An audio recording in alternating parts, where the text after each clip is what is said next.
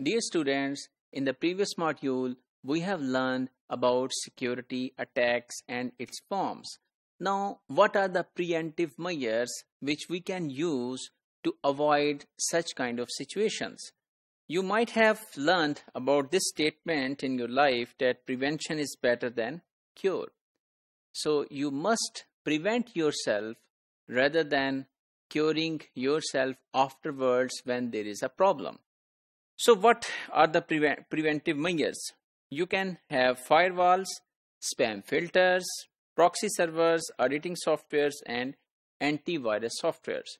So we will learn that how these kind of systems and tools help us to protect us from different problems of security attacks.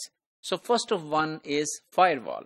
This is installed at the gateway of the organization's internet, and it can block messages coming from unknown regions. So this might create denial of service. So you have a region of your company, and if there is any communication from outside of your company's intranet, so those are blocked using the firewall to support the denial of to prevent the denial of service attacks. Then blocking incoming messages having origin address of the region, which is normally spoofing.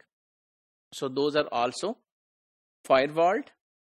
And then it can protect individual computer rather than the network.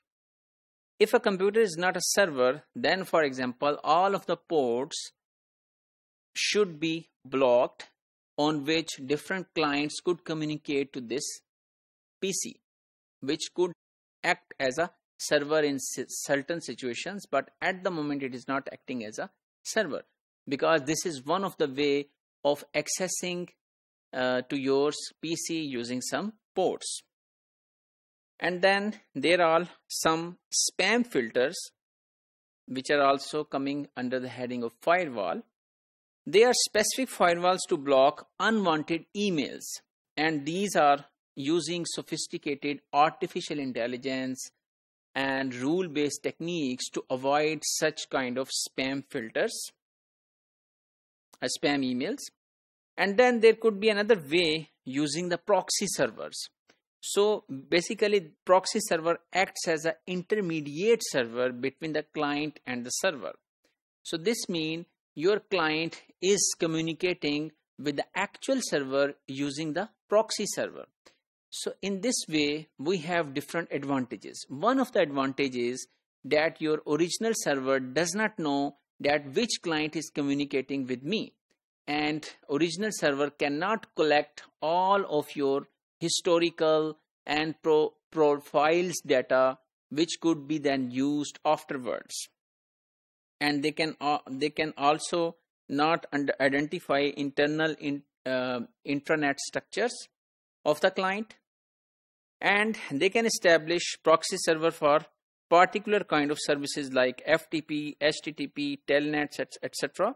Another advantage of using the proxy server is, for example, FTP proxy server could check all incoming files for the presence of known viruses or some other threats, and those can be deleted by the proxy server, and those are not reaching to the actual server. Then there could be some auditing softwares. So for example, detection of sudden increase in messages traffic, or there is a different behavior by a client. So for example, if there is a client that communicate in certain scenario, in certain behavior, but at some point that behavior is changing. So at that time, such auditing softwares could help us to identify some discrepancies. And then it can also monitor activities of systems, firewalls, and detection of irregularities in your system's performance and in your system's log. Then there could be another measure that is called antivirus softwares. They are used to detect and remove the presence of known viruses and other infections.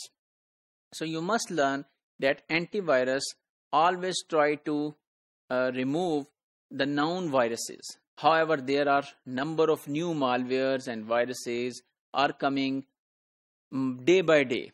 This means that we should update our antivirus system periodically so that those viruses which now have been discovered by the world should also become the part of your antivirus system to detect those viruses.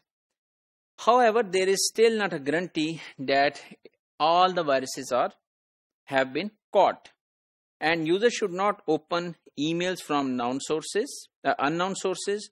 Do not respond to pop-up ads, and remove computer from internet when you are not using your computer on the internet.